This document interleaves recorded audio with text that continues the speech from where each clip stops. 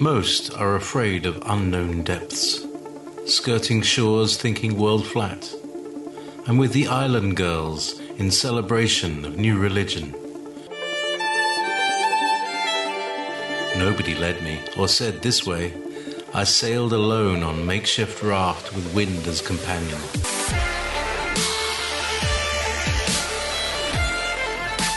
Fate for deliverance, confidence enough to assess new disposition. Seekers of lost paradise may seem fools to those who never sought the other worlds. Welcome to Momentary Zen with Zen Garcia. Visit www.fallenangels.tv. You're listening to Revolution Radio. Welcome, friends. I'm your host, Zen Garcia. This is Momentary Zen here on Revolution Radio.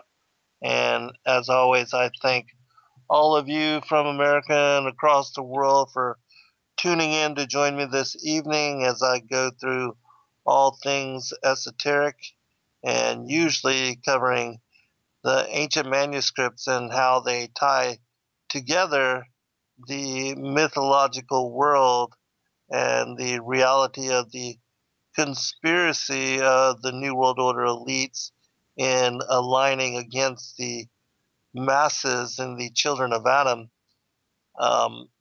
together with what is the biblical narrative and the underlying truth of that which, for those that are true seekers and that want to know about the strange nature of the reality we contend with and the powers, the principalities, the rulers of darkness, it takes really dedication and deep seeking to unlock these mysteries and to have the riddles of these kinds of things brought forth to you. It says in Proverbs that it is the glory of God to conceal a matter and the glory of kings to seek it out. And truly, that is the way of it. But yet, so many are led astray in this day and age. And certainly, Satan, as the eye atop the Illuminati pyramid, has done an incredible job of orchestrating a matrix of design which separates people, children, families, generations, grandparents, great-grandparents, on and on and on, from even seeking out the truth of why we are here and who we are and what all this is really all about.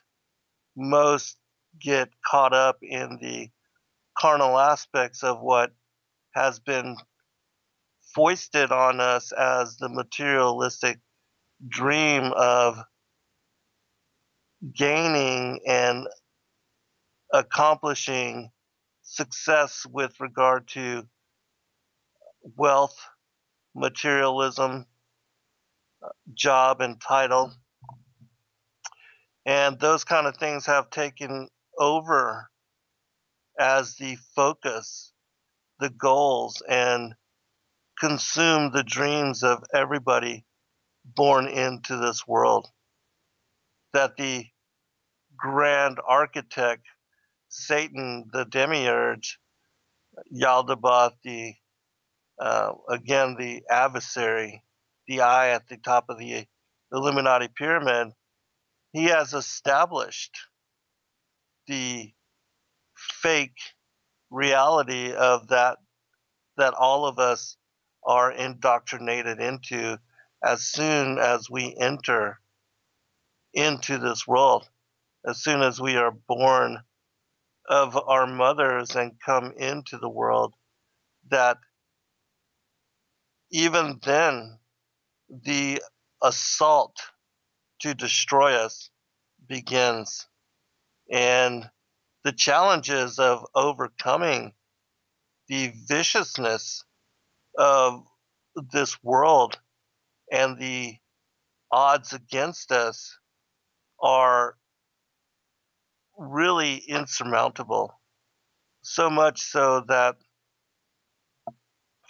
Yeshua said that in the last days, in the end times, unless the days be shortened, there should be no flesh left.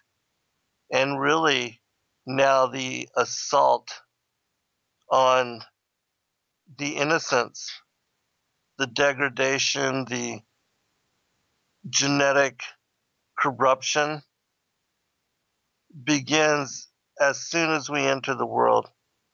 The vaccines that are injected into most children, the poisons that are flooded into our systems via not just the vaccines, but the toxicity carried in the air and the water and the food, that it begins to diminish our capacity immediately, the fluoride in the water, the chemtrails in the air.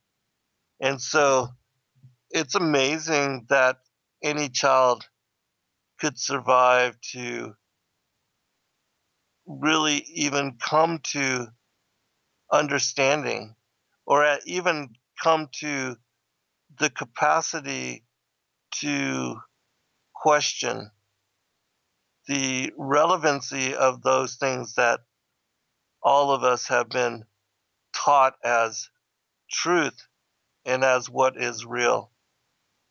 And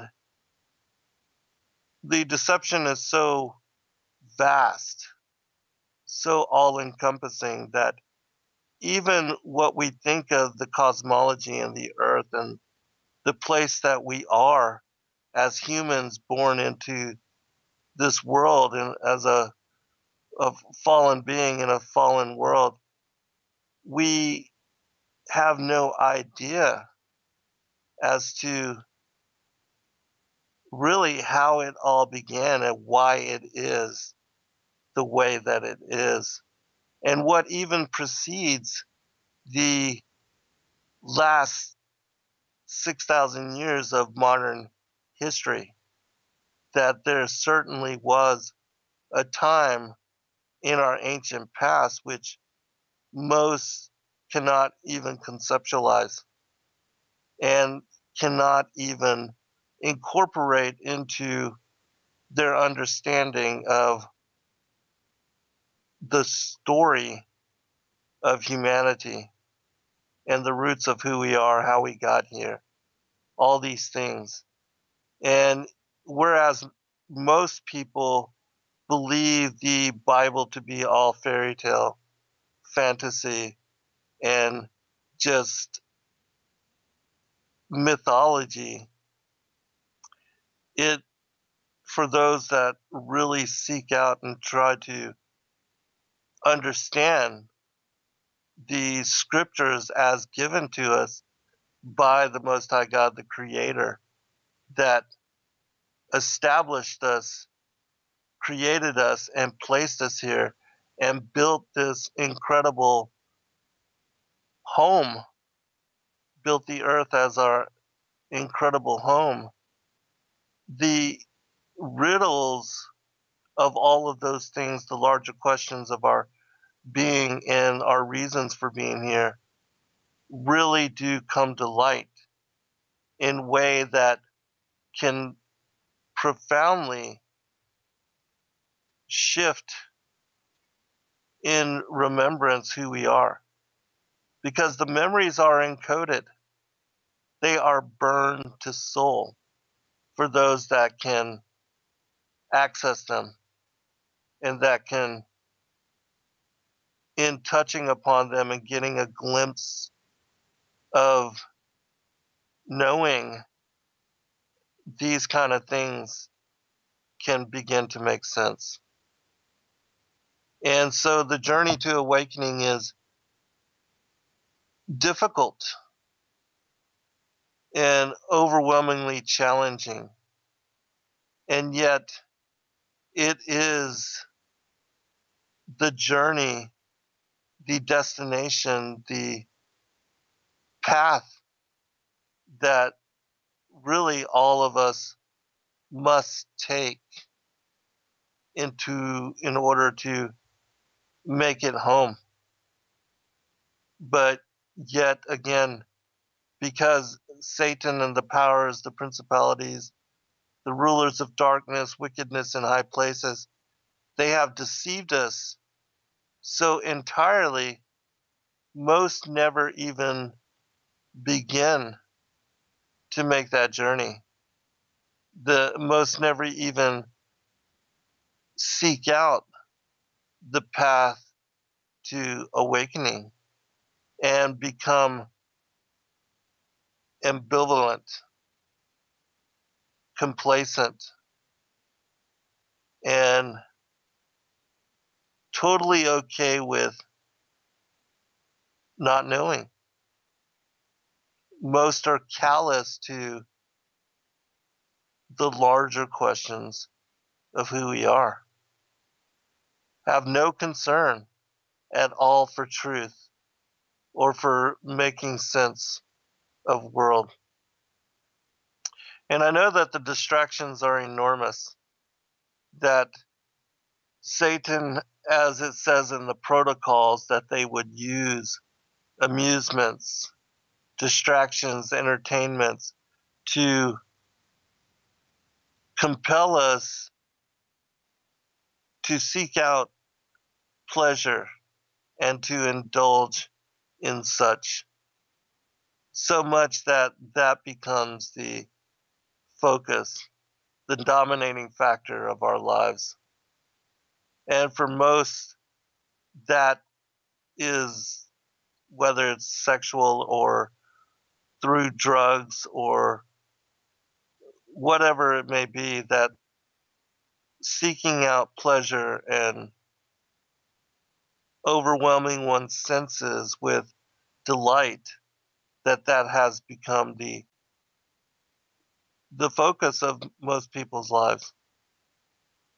And yet again, the whole world of carnality and sensual the sensory pleasures of this world have been utilized by Satan in order to not only to cause our fall and to cause humanity to come under the authority of death, but it has also been the desire of even the angels to indulge in carnality and to seek out kingdoms to rule over for themselves so that they can, in ruling over those kingdoms with impunity, to indulge in sensual pleasures. And that it was even the reason for the fallen ones to be caught up in the flesh and to lose their first estate and to be exiled, bound here to the earth, and themselves also to be placed under the authority of death, that they gave up their immortality, their bright nature, in order to have chance to crave and fulfill the cravings of their sensual pursuits. And the same thing that caused them to fall was the same thing that led Eve to be beguiled by the serpent and Adam to fall with her.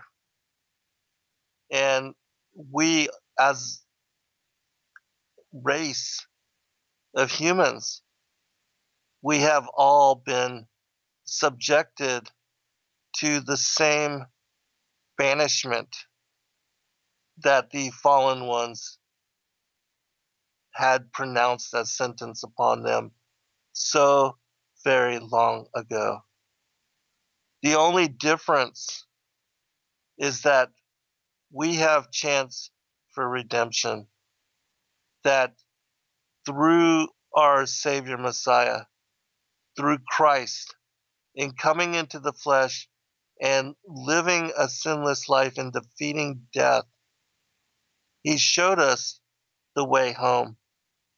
And he gave chance to those that born into this flesh world would not succumb so much that they would cause judgment to be brought upon them in such way that they could not be redeemed through Yeshua.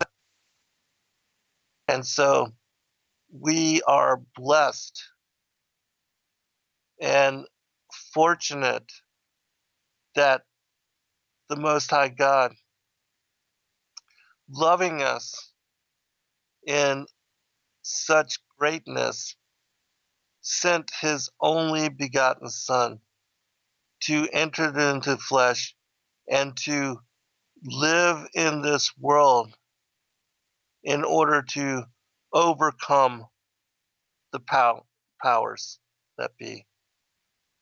And in doing so, he's given us all opportunity for salvation through him.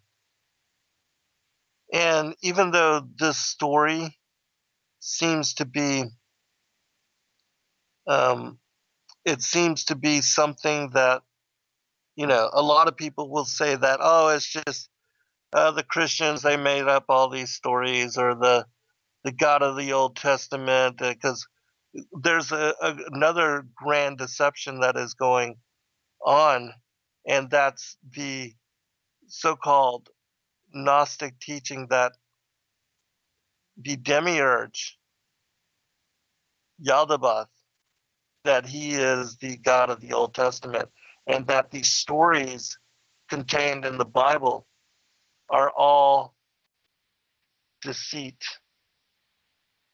And see, Satan has instilled into the minds of this world this plausibility in order to lead again so many astray and to cause us, as the children of God, the sons of God, to fall with him, to be banished with him, and to be exiled, annihilated forevermore with him.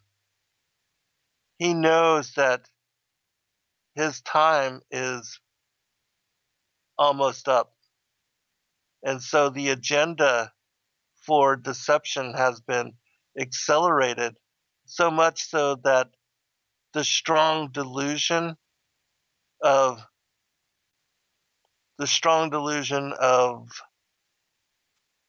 what is real and what isn't has become the dominating force in everybody's lives. So much so that we either figure out the riddle and make sense of all things in profound manner, or we end up losing the game. And losing the game and being deceived by the matrix of delusion parading itself as reality is such that we forevermore lose our bright nature and our original immortal state of being, and that we are condemned along with those forces that decided to side with and rebel with Satan the adversary, the fallen cherub, Lucifer. And this is why it's so very important to understand the story of who we are and why we are here and why it is that I have dedicated my life to servicing the kingdom. And I have dedicated sharing the ancient manuscripts which reveal these truths to people. And while I recognize that most simply will not have concern for these kind of truths simply because they have a bias against or are haters of Christianity, believing it to be a faith that was propagated in order to control people, and that even the judgment of hellfire and damnation, and that there's consequences, repercussions to our actions. People don't like that. People don't like people to control them or to put any kind of slant of you have to do this or you have to be this way or you can't do that. Most rebel against authority and any kind of limitations on what they can or can't do in this world. And so, because of that, many people believe that the Bible and the law, the Torah, and those things that are taught within it, that it was put forth again by the adversary, that the whole mechanism of religion and faith was established by the principalities, the wickedness in high places, these rulers of darkness, in order to keep man down or to keep humanity from rising to its potential. When the truth of it is that the law was established by the Creator as a way to control only to keep evil from growing out of hand and to keep people and the angelic hierarchy from dominating and overpowering and overcoming others in the narrow pursuit of self gratification. That we have the whole thing of service to self or service to others, and honor and respect, or you know, of getting ahead at the expense of others, and that even the Ten Commandments were established as laws to keep compassion, justice, beauty, and love and harmony as the overriding theme. And even nature has a natural tendency to move in such manner and to flow in such manner that even the creation reflects these universal concepts. And yet it is man and the the the whole divine right of kings, to do as thou wilt, to do as thou want, to do as one wishes without any concern for how others feel or how one's actions will play out in another's life, to abuse others. The honor your mother, honor your father, uh, honor people, don't murder, don't steal, don't bear false witness. All these different things were established as commandment in order to keep us from harming each other and one another and ourselves in being like, in taking on those ways of being. And that the angels, it was their desire for self determination with regard to, you know, uh, indulging in evil that caused such destruction and such chaos and such insanity here in this world.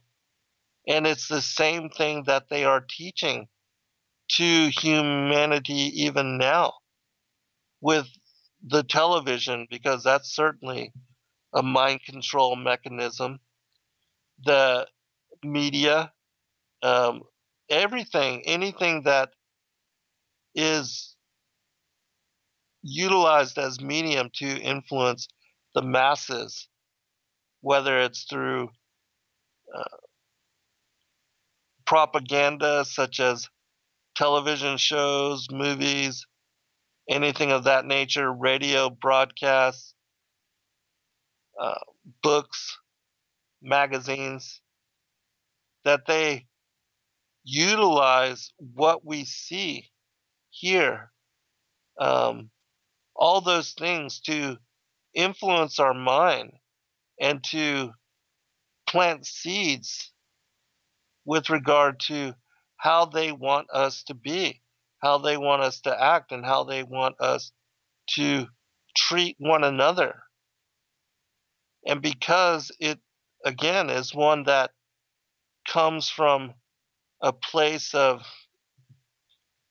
that is outside of the Torah, that's why we see the chaos reigning in the world. That's why we see, even in this day and age, the propagation of evil. And what we don't understand is there is a bloodline, that there's physical progeny of the devil here, a blood lineage, the seed of Cain, the children of the serpent, the sons of Belial, that are dedicated to indulging themselves in such behavior, but also in compounding it, teaching it, and exposing the world to similar thought and tendency. And it's because of those kinds of actions and those kinds of dominating behavior. I mean, even with, look at all the serial murder that we see portrayed on in TV. Even the different organizations that have been put into place to police, watch over, take care of, and assist those that are in need within society. They portray the abuse of power.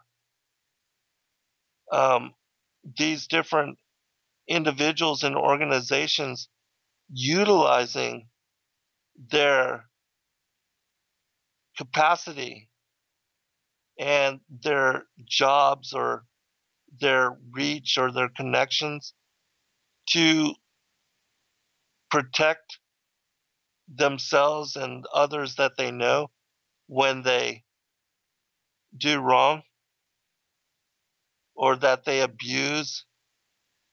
I mean, it's all over in all of the different shows, and so it's become commonplace.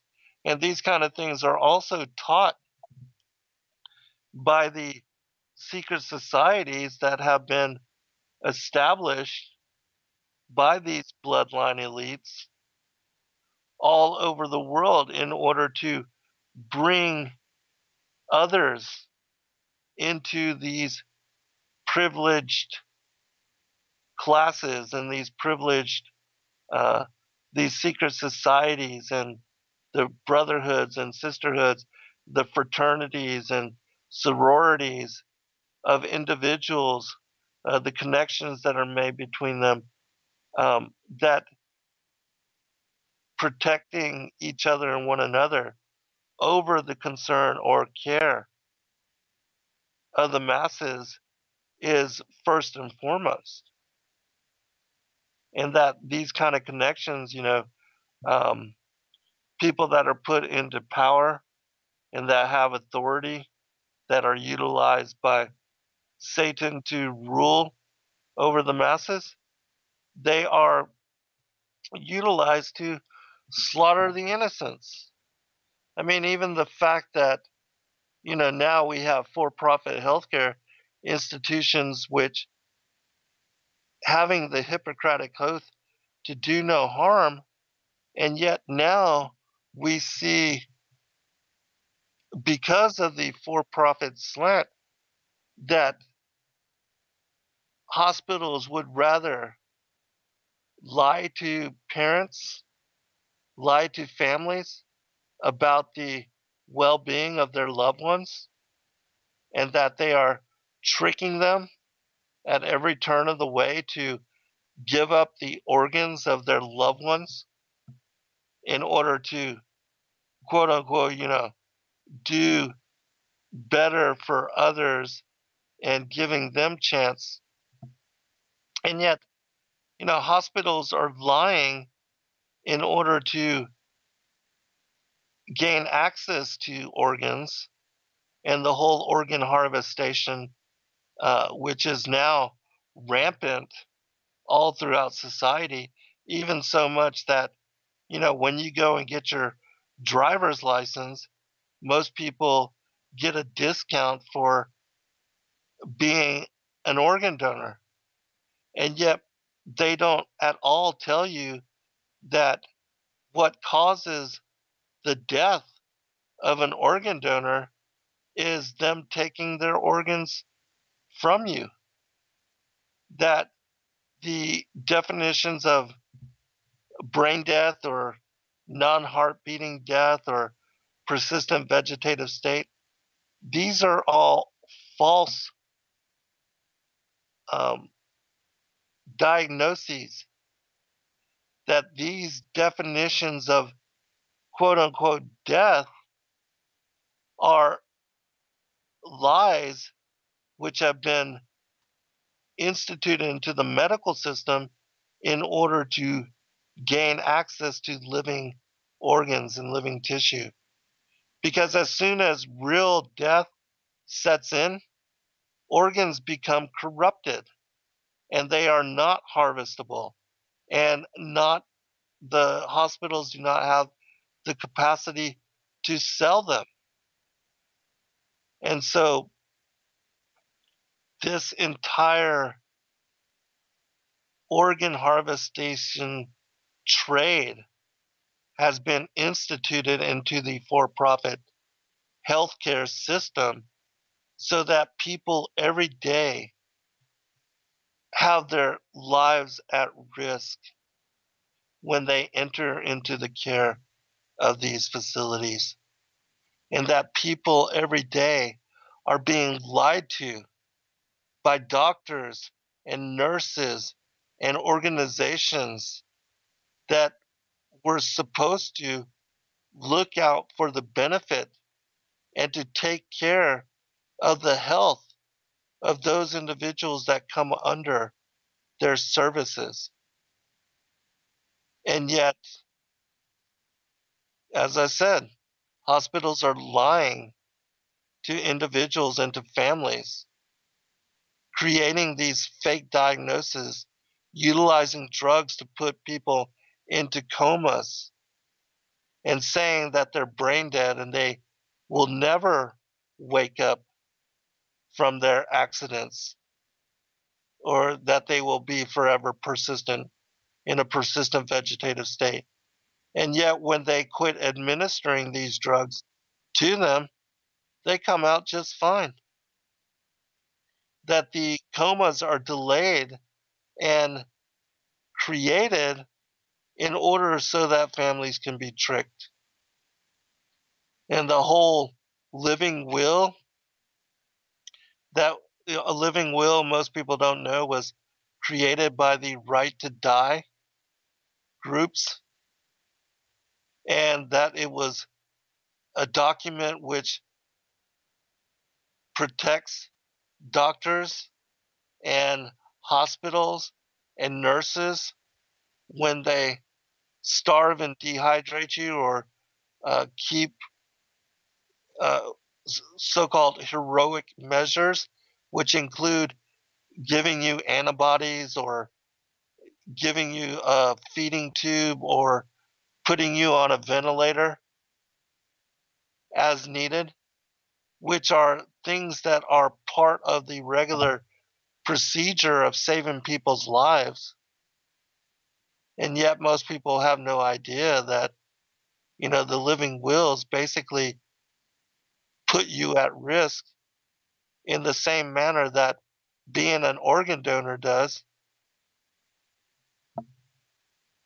And so, as I said, the lies are so pervasive that every turn of the way, your life and that of your families is in danger. All right, enough of a rant. And so I wanted to share some scripture with you and some things from um, a book that we published called The Great Commission. And it's, again, the things that were told to the apostles, that when Christ died and ascended up into the heavens, he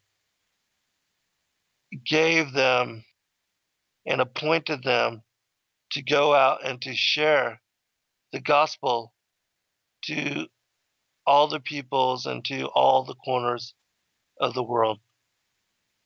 And that he said also that when the gospel was shared and given to all peoples, that then the end would come.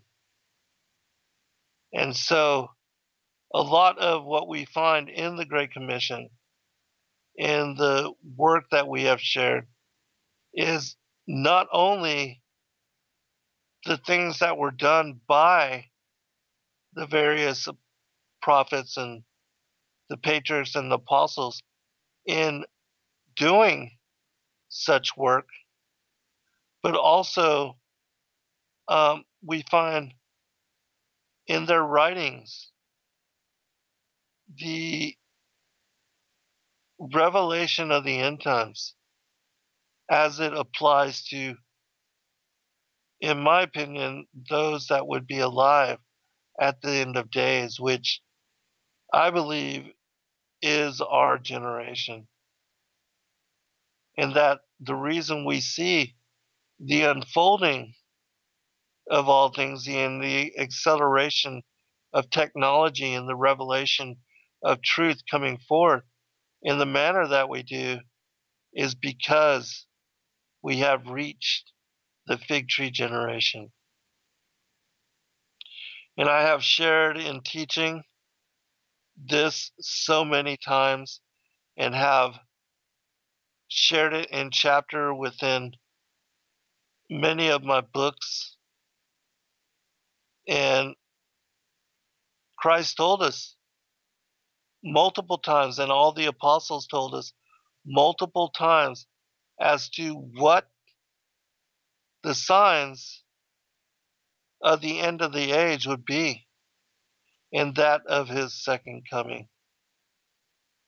And that it would be with the second advent, with the return of Yeshua, that the harvest would ensue, and that the tares, that the seed of Cain, which the kings and queens and the princes and the princesses and the philanthropers and entrepreneurs and the industrialists and those bankers and those that rule over the control of money, those that print the currency and loan it at interest to governments and peoples worldwide, that these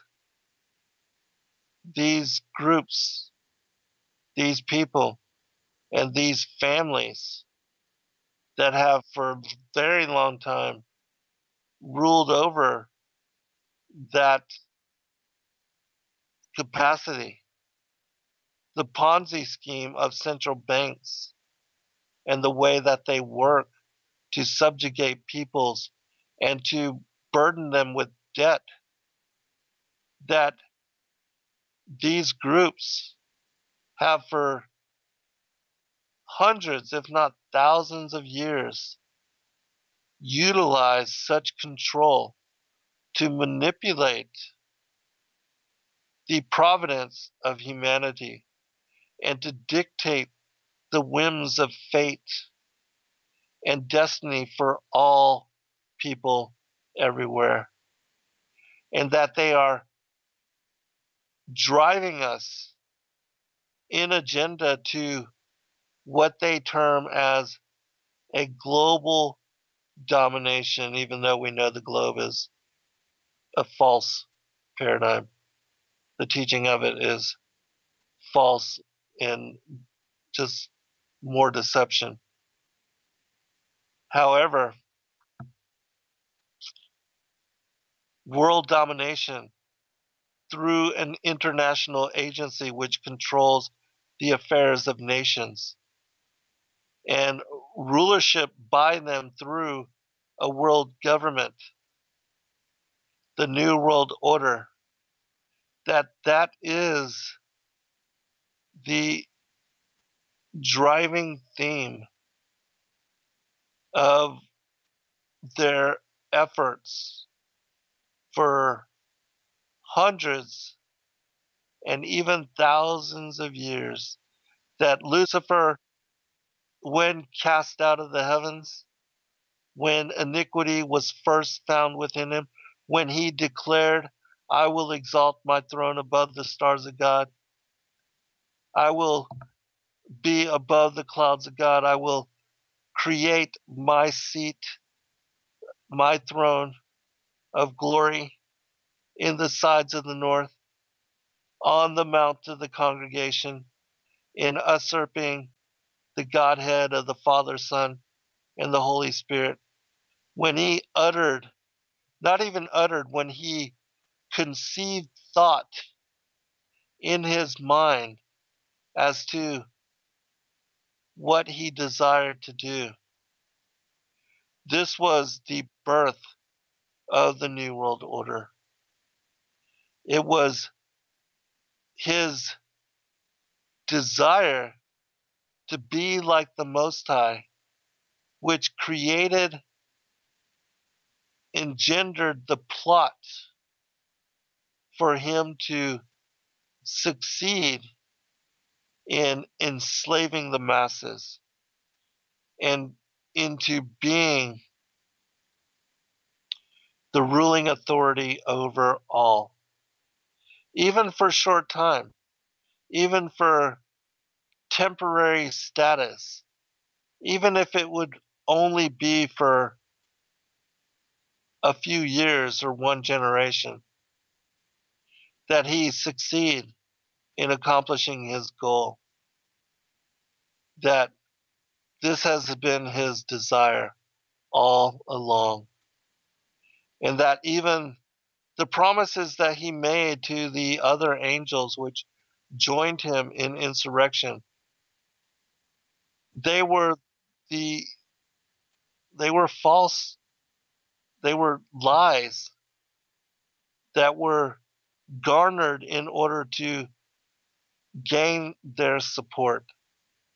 And it's the same manipulation, the same lies, and the same temporary power, control, and above the law status that he offers to the New World Order, the humans which join him and side with him in his attempts to establish this authority. And so this is what really has been the driving force of the what I call the great contest, the war between the sons of light and the sons of darkness, between Christ and the devil, between the unholy trinity of uh,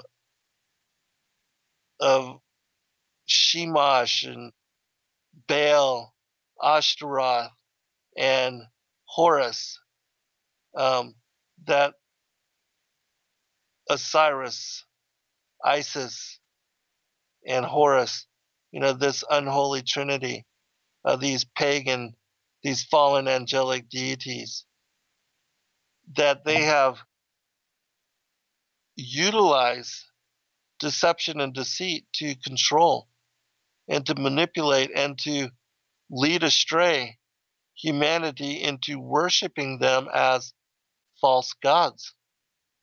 That all they are fallen angelic beings. And yet, the entire world, it says that the dragon, that old serpent, who deceiveth the entire world, that now most mainstream churches, most mainstream belief systems are steeped in idolatry and are truly aligned with and giving reverence to the feathered serpent. And yet, most have no idea as to what they are a part of, and that they are involved in cultic behaviors and cultic organizations. And, most organized religions and faiths are deceived and led astray.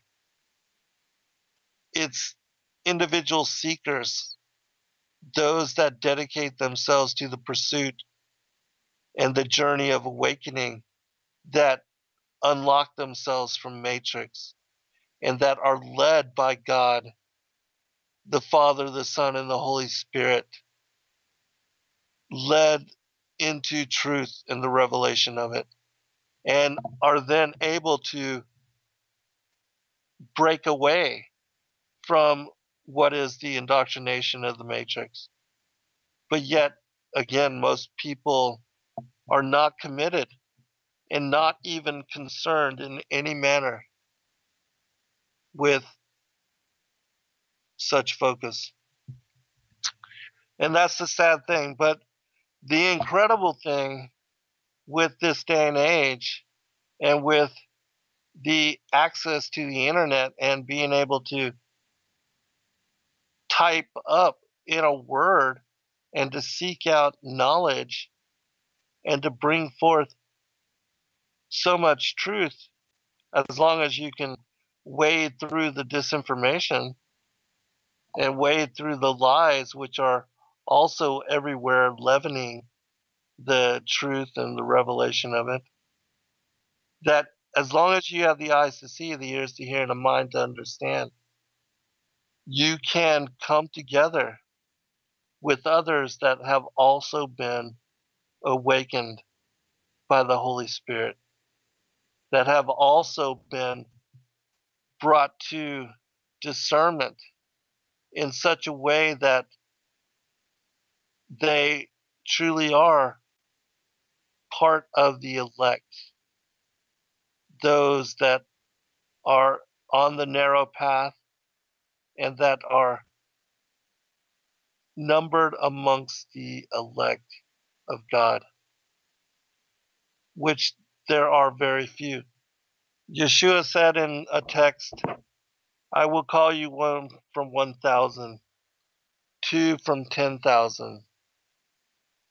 And so do you see how the elect is but a few, and that most are led astray, whether in ignorance or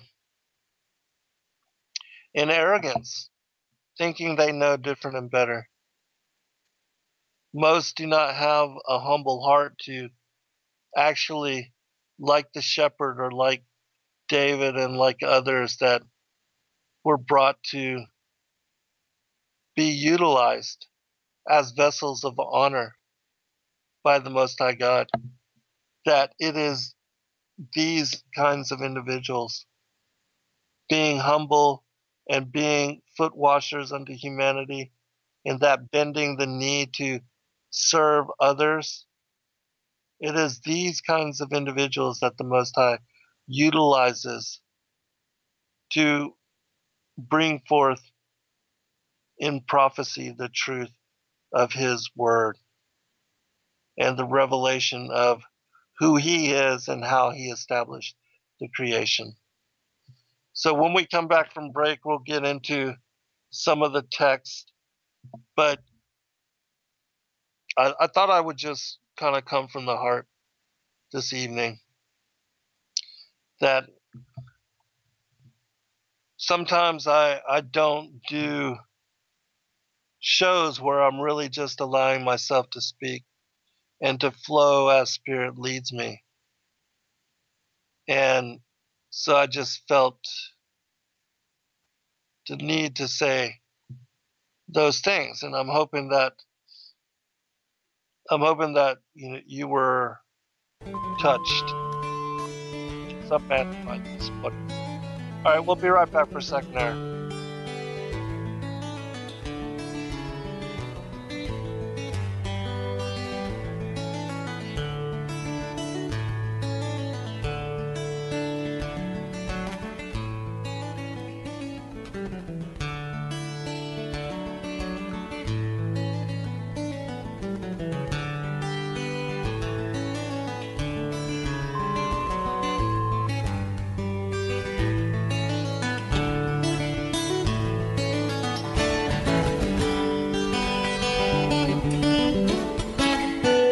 Listen to Revolution Radio at freedomslips.com, and we'll be right back after this message. All right, welcome back, everybody, for second hour. I'm your host, Zen Garcia. This is Momentary Zen here on Revolution Radio. And so I thought I'd share with you a portion of a text called the Martyrdom of Bartholomew, which is one that is not very very known. It's little known about by the majority, the masses, and it gives us an interesting perspective into the idols and the devils and the demons that were everywhere controlling and ruling over peoples, especially in places like in the Far East where they have all these temples set up with all these idols and the iconography of these kinds of hybrid pagan angelic beings, because even though most of the world believes that the reality of these beings is that they never existed, the truth of the matter is that the fallen angels in interdicting themselves into the affairs of humanity, and by mating with the daughters of Cain, and also genetically experimenting and engaging in direct bestiality with not only the pre-Adamic humans, but that of modern humanity in later times, that many different hybrid varieties of being came into place. And being hybrid, they were not able to propagate as a race their, their bloodlines. But that certainly for a time, for that lifetime, they were able to run around in the world. And that things such as centaurs or um, the all kind of, like if you read the account of Berosus and the antediluvian times, he speaks about how in the temple of Belus, the fallen ones, and specific Dogon, the fish god, how this fish god was able to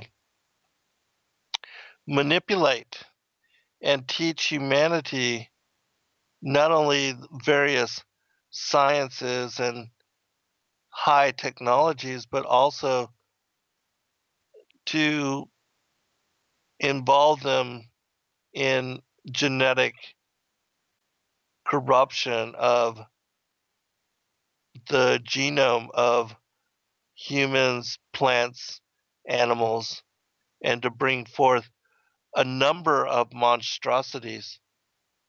And that Berosus cites this manipulation, what the Book of Giants calls the miscegenation and corruption of, the genome of the world, for bringing forth these hybrid monstrosities.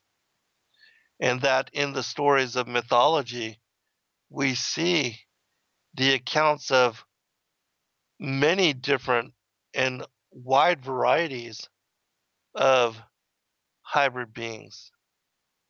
Even, for instance, um, Medusa like gorgonic, half human, half serpentine beings. That even a, a being called Cecrops, which was part human and part serpentine, said to have been the founder of Athens. And that even the Olympia, the mother of Alexander the Great, was said to have been um, seduced by one of these serpentine beings and impregnated with Alexander the Great. And so in the ancient times, we see a number of stories of the rape of human earth women and men. Like, for instance, Isis was said to have taken a lot of lovers. And even in the story of Odysseus, we have Calypso. And so these kinds of demagogic beings, they took, whether willingly or not,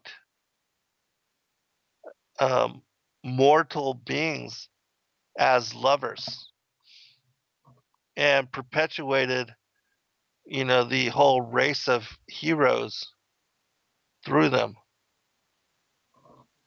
in ancient times. And even the Bible speaks about the sons of God mating with the daughters of humanity in creating a race of giants. And, which is a whole weird, like you're reading Genesis and then all of a sudden you come to Genesis 6 and you have this in the first 5 verses of Genesis 6, this entirely weird statement as to this corruption taking place, and then there's not much more in the Bible said about this account. But yet when you read the book of Enoch and other books of Enoch, you get a great elaboration as to those times and what occurred. And it's important to understand these teachings because Christ said when the apostles asked him what would be the sign of your return and of the end of the age, he told them, as in the days of Noah, so shall it be in the days of the second coming of the Son of Man. And in my opinion, all of that has to do with the hybridization, the miscegenation, the genetic manipulation and corruption of the genome of plants, animals, and humanity. And we see that kind of stuff taking place in such a degree and on such a large scale that, unless the days be shortened, there should be no flesh left. And so, before I go into the martyrdom or Bartholomew, I'm going to read really quickly a short text called the Account of Enoch the Prophet, which is a Greek text that was discovered in 2006 and which has not been widely shared with the masses, is little known about, but it is part of the stories that we include in our publication, The Works of Enoch the Prophet, the collected works of Enoch the Prophet. And you can find those at sacredwordpublishing.net. And so it says in this short account, Enoch was shown a vision of the coming deluge. The Lord said, my servant Enoch, you must warn the wicked generation that I tend to keep my promise. I will destroy every creation in the land, for they have corrupted all that I have made. Enoch asked, who will survive, my Lord? God said, I have a chosen vessel that will carry on the pure seed of righteousness. You will be taken before this great destruction comes. Warn the infidels. Enoch went out to the multitude and said, behold, the Lord is coming with 10,000 of his holy ones to mete out judgment to all those who are ungodly. You have sinned, a grievous sin, and forgotten the Creator of the world. After he said this, the multitude took up arms to kill him. Suddenly a whirlwind came from heaven as a storm of fire. Within the whirlwind of fire were seraphim, dragons of the power of God. All who saw this became blind in that moment, for their eyes were burned from their sockets. Enoch was then taken up into the heavens and disappeared from the land. No one knew where he went. He could not be found, for God took him to an appointed place, even to a place of holy ground. In this place, Enoch wrote books about the history of his people, from Adam until the time of his generation. At that time, God showed him a vision of the great Leviathan and Behemoth. These two beasts were stirring up the population in the end of days. Behemoth was a beast of liberty, and Leviathan was one of royalty and power. They began as one beast with a name called Phoenix. The phoenix died, and from the ashes arose these two great beasts.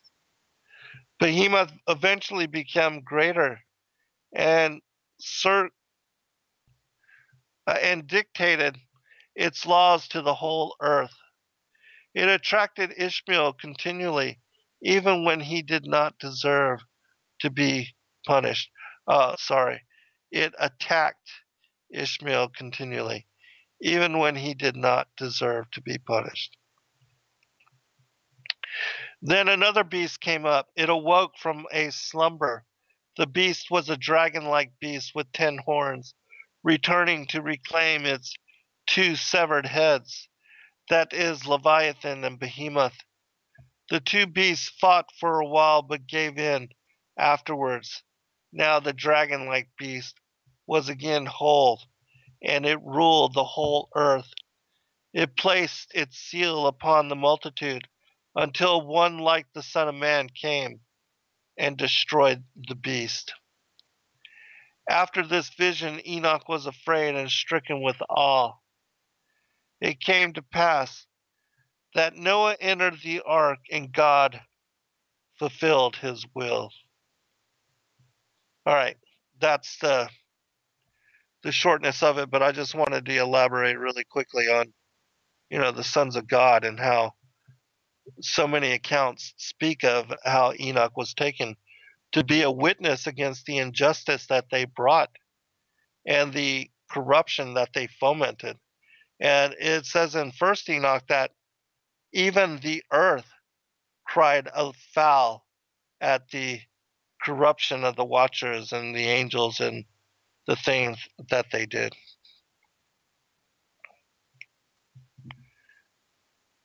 All right, the martyrdom of Bartholomew. Historians declare that India is divided into 3 parts, and the first is said to end at Ethiopia, and the second at Media, and the third completes the country, and the one portion of it ends in the dark, and the other in the ocean. To this India then the holy Bartholomew, the apostle of Christ, went, and took up his quarters in the temple of Astaruth, and lived there as one of the pilgrims and the poor. In this temple then there was an idol called Astaruth, which was supposed to heal the infirm, but rather the more injured all. And the people were in entire ignorance of the true God, and from want of knowledge, but rather from the difficulty of going to any other, they all fled for refuge to the false god. And he brought upon them troubles, infirmities, damage, violence, and much affliction.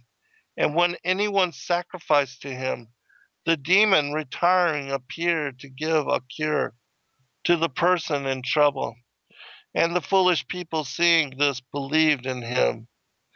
But the demon retired not because they wished to cure men, but that they might the more assail them, and rather have them altogether in their power, and thinking that they were cured bodily, those that sacrificed to them were the more diseased in soul. And it came to pass that while the holy apostle of Christ, Bartholomew, stayed there, Astaroth gave no response and was not able to cure. And when the temple was full of sick persons who sacrificed to him daily, Astaroth could give no response, and sick persons who had come from far countries were lying there. When, therefore, in that temple not even one of the idols was able to give a response, and was a benefit neither to those that sacrificed to them, nor to those who were in the agonies of death. On their account, they were compelled to go to another city where there was a temple of idols, where their great and most eminent god was called Becher. And having their sacrifice, they demanded, asking why their god Astaroth had not responded to them. And the demon Becher answered and said to them, from the day and the hour that the true God, who dwells in the heavens, sent his apostle Bartholomew into the regions here. Your god Astaruth is held fast by chains of fire and can no longer either speak or breathe.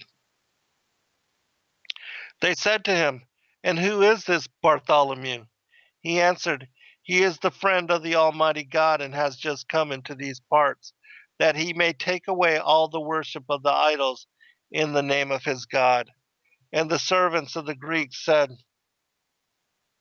Tell us what he is like, that we may be able to find him.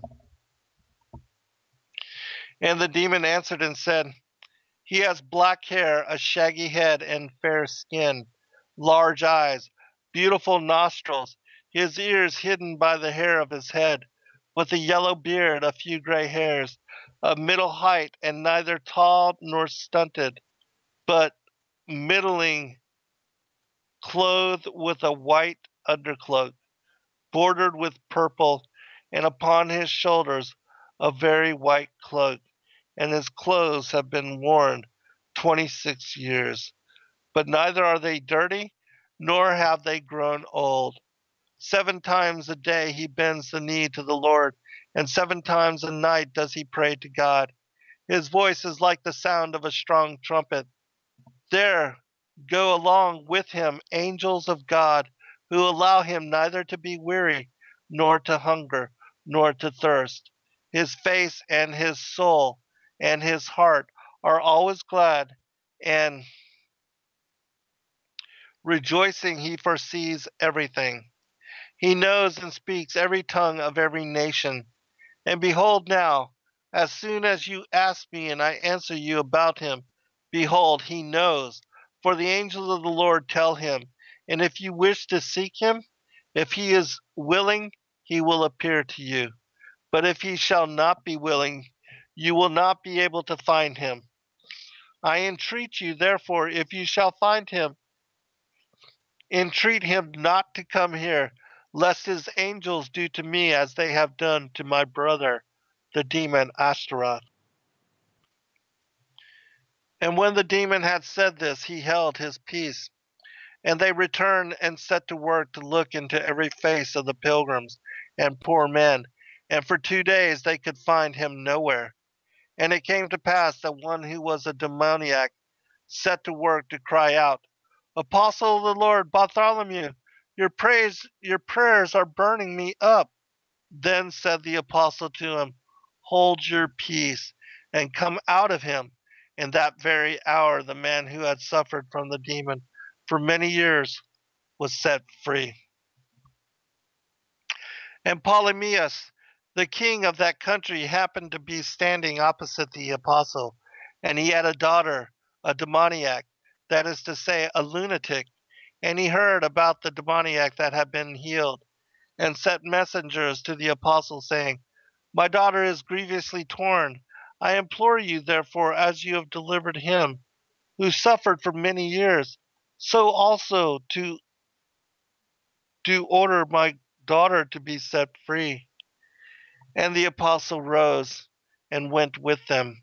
And he seized the king's daughter bound with chains, for she used to tear in pieces all her limbs. And if anyone came near her, she used to bite, and no one dared to come near her. The servants say to him, And who is it that dares to touch her? The apostle answered them, Loose her and let her go. They say to him again, We have her in our power when she is bound with all our force, and do you bid us to loose her? The apostle says to them, Behold, I keep her enemy bound, and are you even now afraid of her? Go and loose her, and when she has partaken of food, let her rest, and early tomorrow bring her to me. And they went and did as the apostle had commanded them, and thereafter the demon was not able to come near her. And then the king loaded camels with gold and silver, precious stones, pearls, and clothing, and sought to see the apostle. And having made many efforts and not found him, he brought everything back to his palace. And it happened when the night had passed, and the following day was dawning, the sun having risen, The apostle appeared alone with the king in his bedchamber and said to him, "Why did you seek me yesterday the whole day with gold and silver and precious stones, pearls and raiment? For these gifts those persons long for who seek earthly things. But I seek nothing earthly, nothing carnal. Wherefore I wish to teach you that the Son of God deigned to be born as a man out of a virgin's womb. He was conceived in the womb of the Virgin. He took to himself her who was always a virgin, having within herself him who made the heaven and the earth, the sea, and all that is therein is.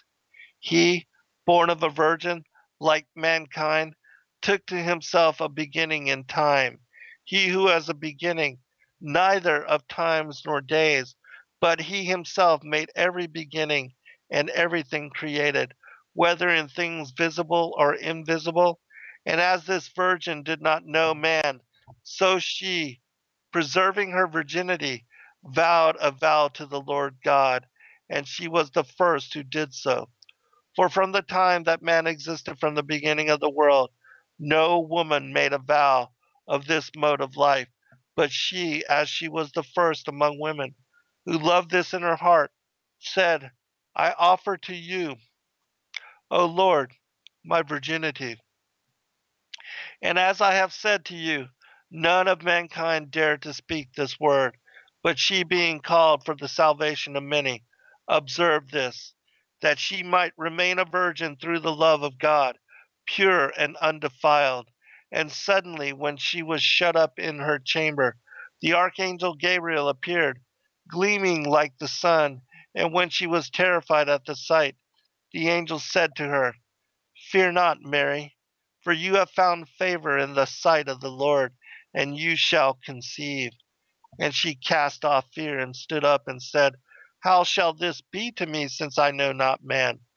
The angel answered her, The Holy Ghost shall come upon you, and the power of the Most High shall overshadow you. Wherefore also that holy thing which is born of you shall be called Son of God.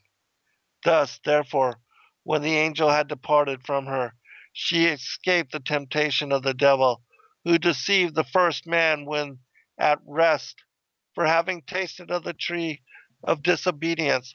When the woman said to him, Eat, he ate. And thus the first man was cast out of paradise and banished to this life. From him have been born the whole human race. Then the Son of God, having been born of the Virgin, and having become perfect man, and having been baptized, and after his baptism having fasted 40 days, the tempter came and said to him, If you are the Son of God, tell these stones to become loaves. And he answered, Not on bread alone shall man live, but by every word of God. Thus, therefore, the devil, who through eating had conquered the first man, was conquered through the fasting of the second man. And as he through want of self restraint had conquered the first man, the son of the virgin earth, so we shall conquer through the fasting of the second man, the son of the Virgin Mary.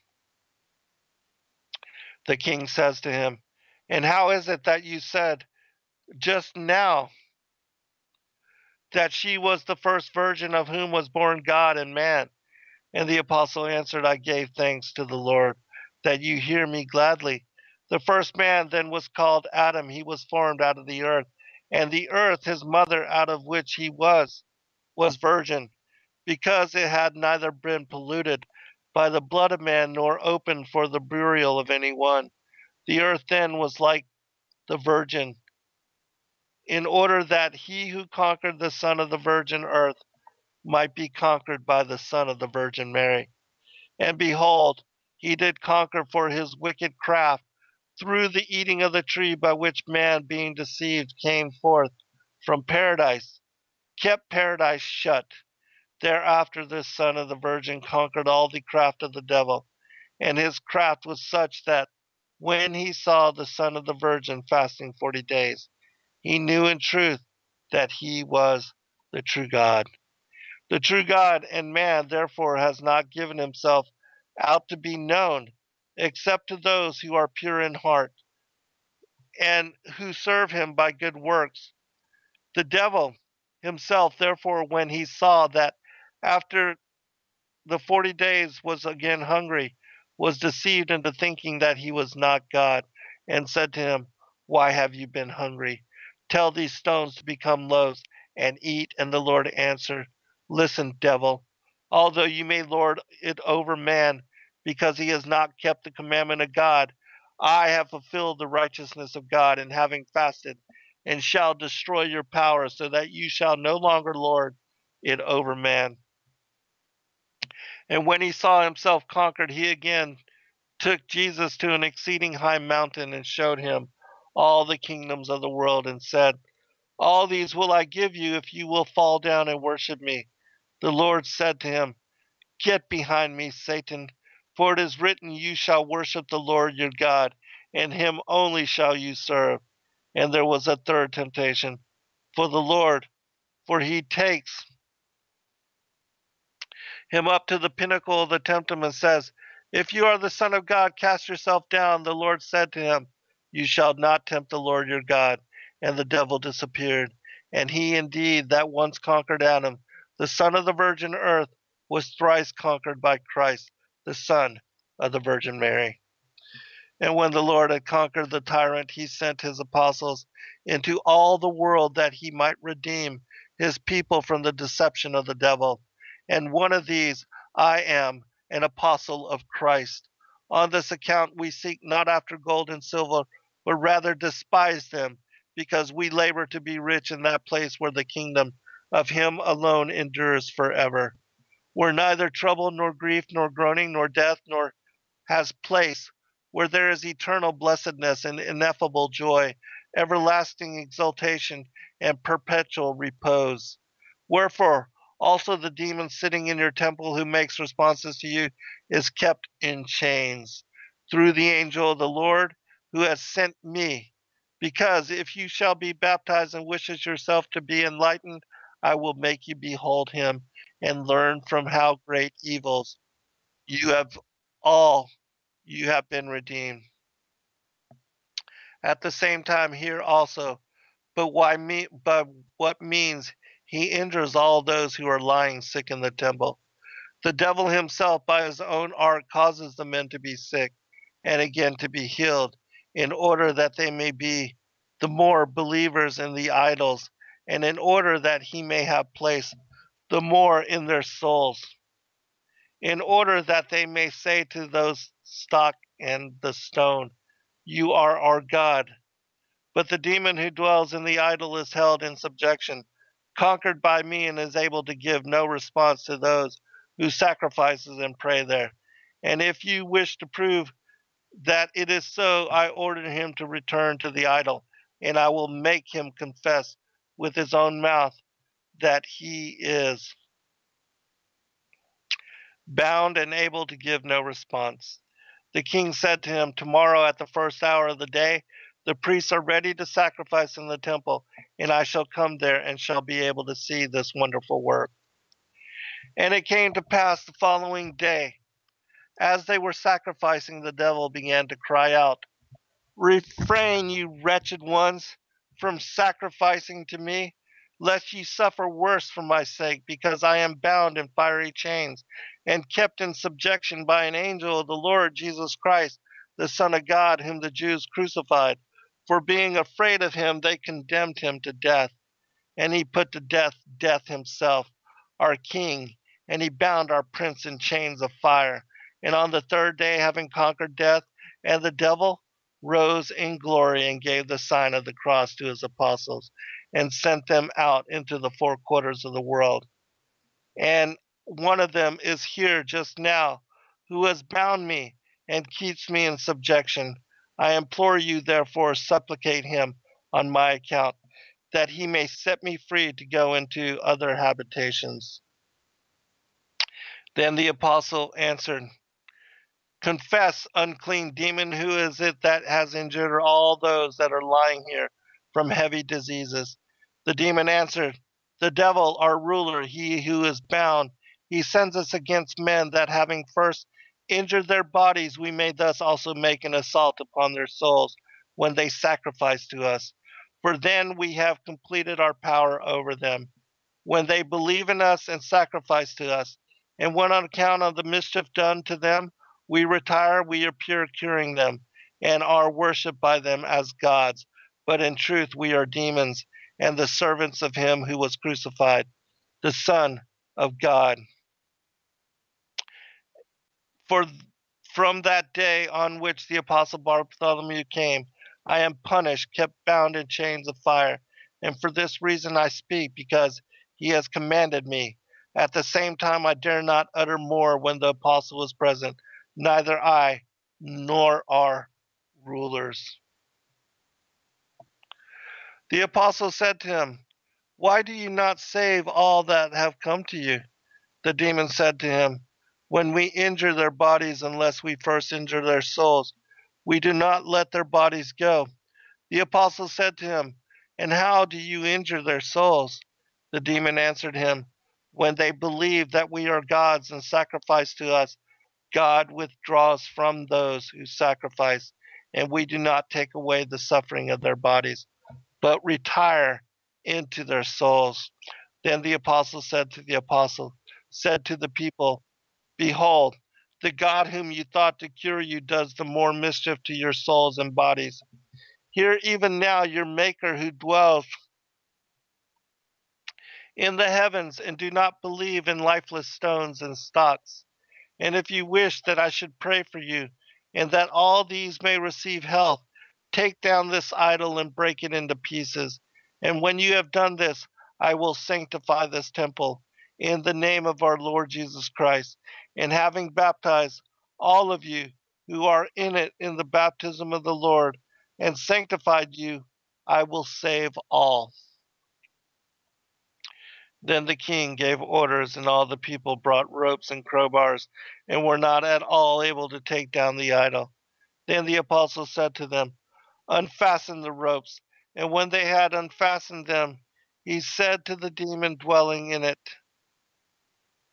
In the name of our Lord Jesus Christ, come out of this idol. Sorry.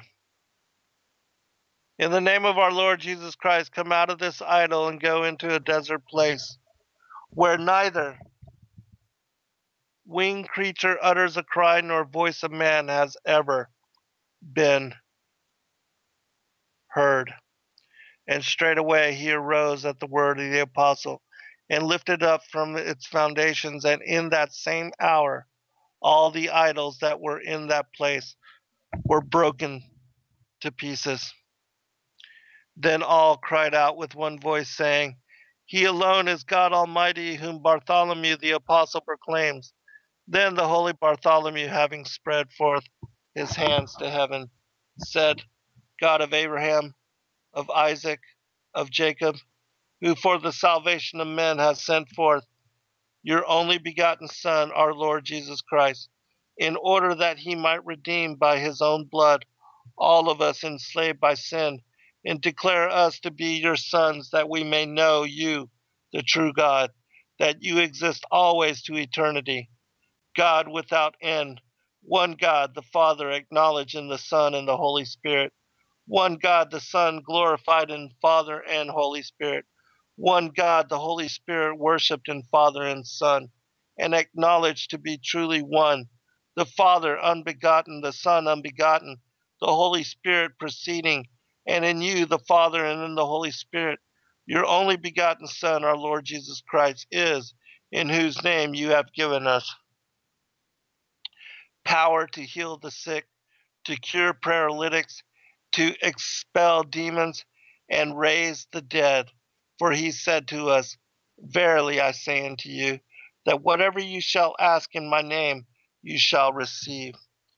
I entreat then that in his name all this multitude may be saved, that all may know that you alone are God in heaven, and in the earth, and in the sea, who seeks the salvation of men through that same Jesus Christ our Lord, with whom you live and reign in unity of the Holy Spirit forever and ever.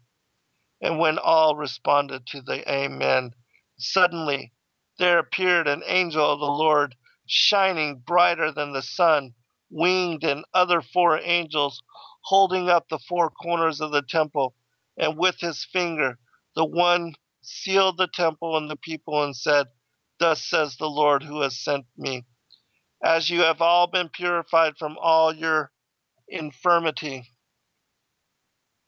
so also this temple shall be purified from all uncleanness, and from the demons dwelling in it, whom the apostle of God has ordered to go into a desert place.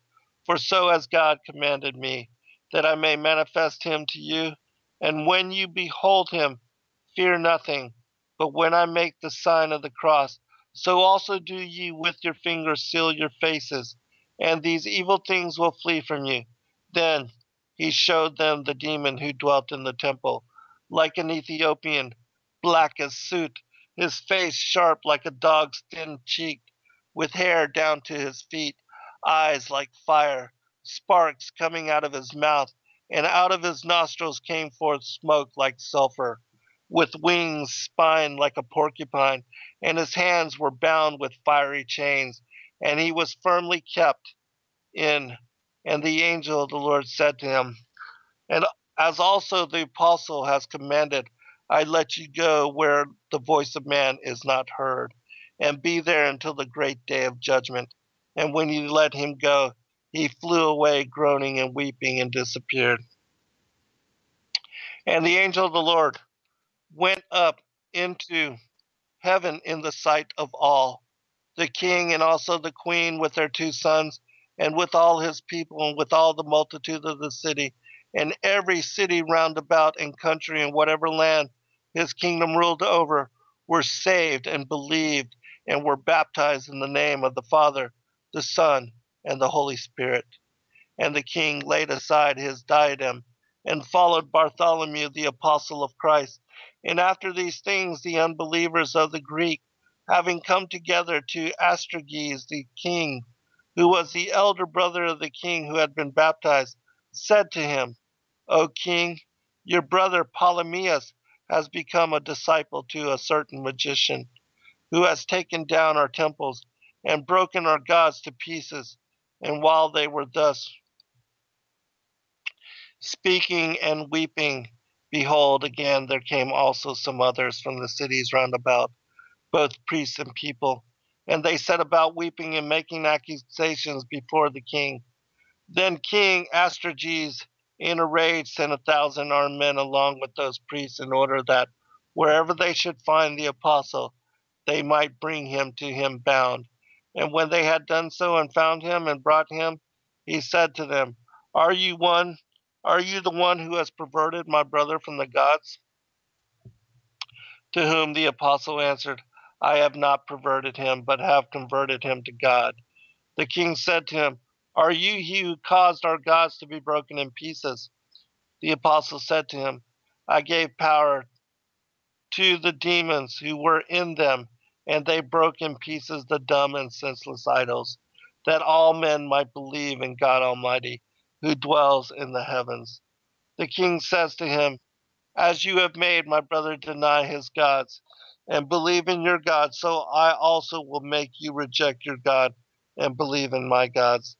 The apostle said to him, If I have bound and kept in subjection the God which your brother worshipped, and at my order the idols were broken in pieces, if you also are able to do the same to my God, you can persuade me also to sacrifice to your gods. But if you can do nothing to my God, I will break all your gods in pieces. But believe in my God. And when he had thus spoken, the king was informed that this god Baldadad and all the other idols had fallen down and were broken in pieces. Then the king rent the purple in which he was clothed, and ordered the holy apostle Bartholomew to be beaten with rods, and after having been thus scourged, to be beheaded. And innumerable multitudes came from all the cities, to the number of 12,000, who had believed in him along with the king, and they took up the remains of the apostle with singing of praise and with all glory, and they laid him in the royal tomb and glorified God. And the king Astrages, having heard of this, ordered him to be thrown into the sea, and his remains were carried into the island of Lyparis. And it came to pass on the 13th day after the apostle was carried away that the king Astrages was overpowered by a demon and miserably strangled, and all the priests were strangled by demons and perished on account of their rising against the apostle, and thus died by an evil fate. And there was great fear and trembling, and all came to the Lord and were baptized by the presbyters who had been ordained by the holy apostle Bartholomew. And according to the commandment of the apostle, all the clergy of the people made King Ptolemais bishop, and in the name of our Lord Jesus Christ he received the grace of healing, and began to do signs, and remained in the bishopric 20 years, and having prospered in all things, and governed the church well, and guided it in right opinions, he fell asleep in peace, and went to the Lord, to whom be glory and strength forever and ever. Amen. So that was the story of the martyrdom of Bartholomew. And, I thought it was powerful because it shows to what degree the demons have influence over those that are involved and steeped in idolatry and have no idea as to their being influenced by these powers, these principalities, these rulers of darkness, and that even the kings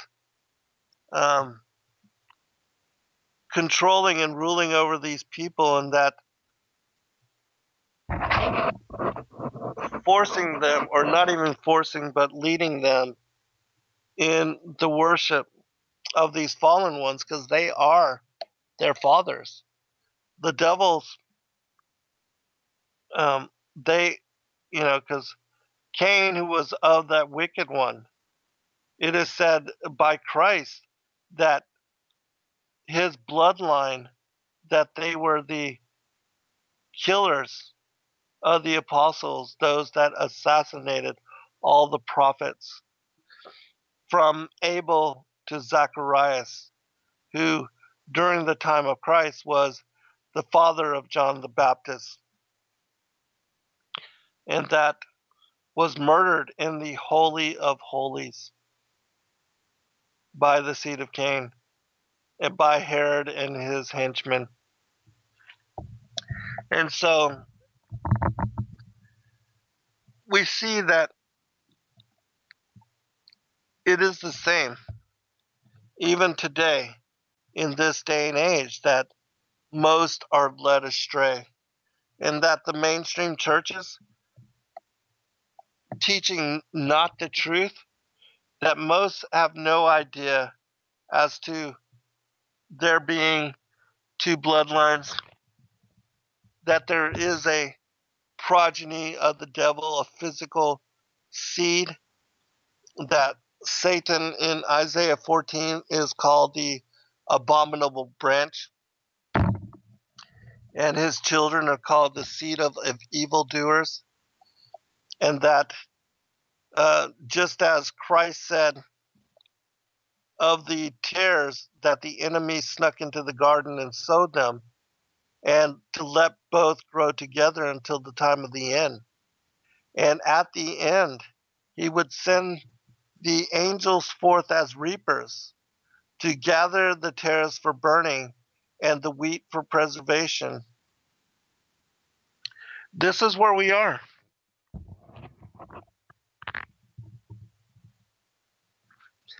This is what is going on right now. And the determination of whether you will be numbered with the elect, that is what is going on. That is what is happening. And every day you awake with new opportunity, new chance to prevail against the devil and the demons, and to align yourself with Christ. And for those that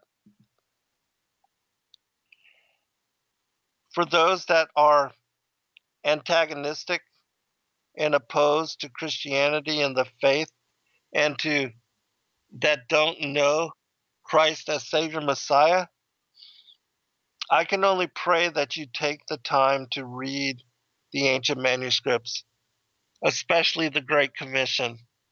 That if you did so, hopefully you would come to discernment, into recognition as to the truth that I know in my heart, that Christ, the Son of God, is the only begotten of the Father, Yahuwah, Yahweh Elohim, and of the Mother, the Holy Spirit, Wisdom, Sophia, Shokma, and that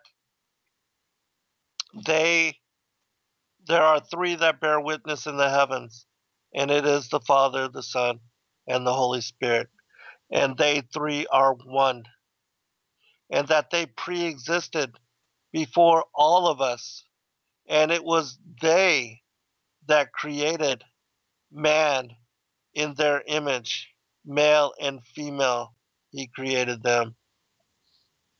And it is our inheritance to have salvation through Christ and to remember from whence we are fallen, that we can be restored to our bright natured angelic being and be restored to our first estate and allowed entrance again into paradise, should we just come to know the truth and accept the grace of salvation extended to all of us through Yeshua as the way, the truth, and the light. I pray that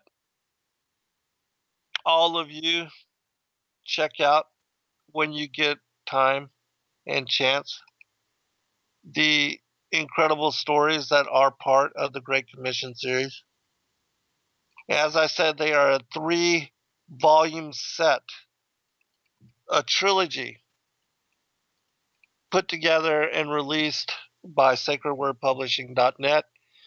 In the second book, which is the one that I was reading from, you have the Gospel of Nicodemus, the Gospel of Bartholomew, the narrative of Joseph of Arimathea, the doctrine of Addai, the Gospel of Pseudo Matthew, the Acts of Barnabas, the Acts of Bartholomew, the Acts and Martyrdom of St. Matthew the Apostle, the Vision of Paul, the Acts of Andrew and Matthias, the Acts of Peter and Andrew, the Consummation of Thomas the Apostle, the Book of Thomas the Contender, and the Gospel according to Peter.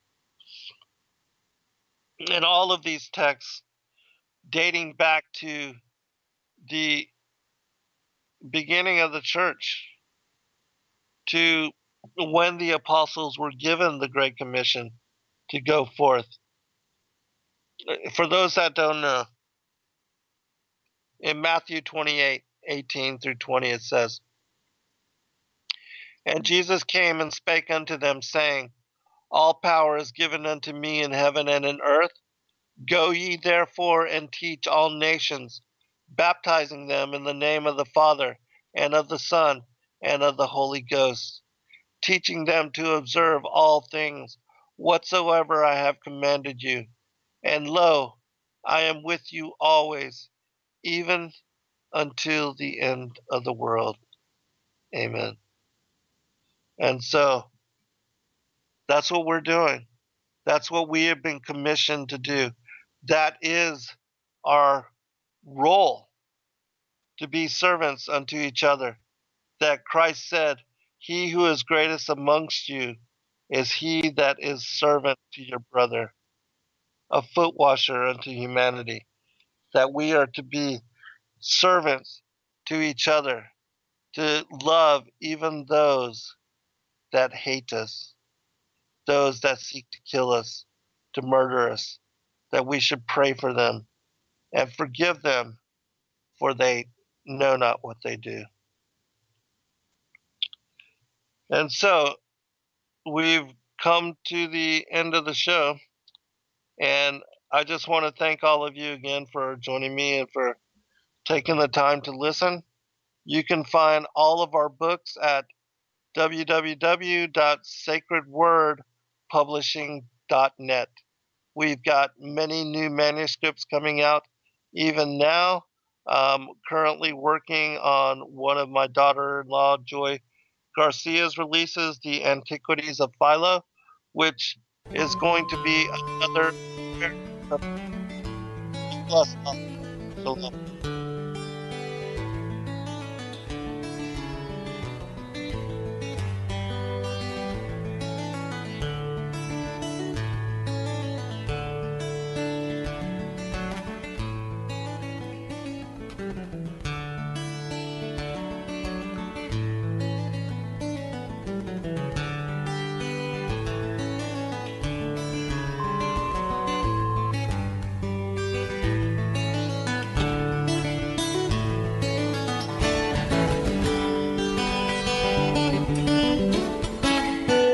Listening to Revolution Radio at freedomslips.com, and we'll be right back after this message.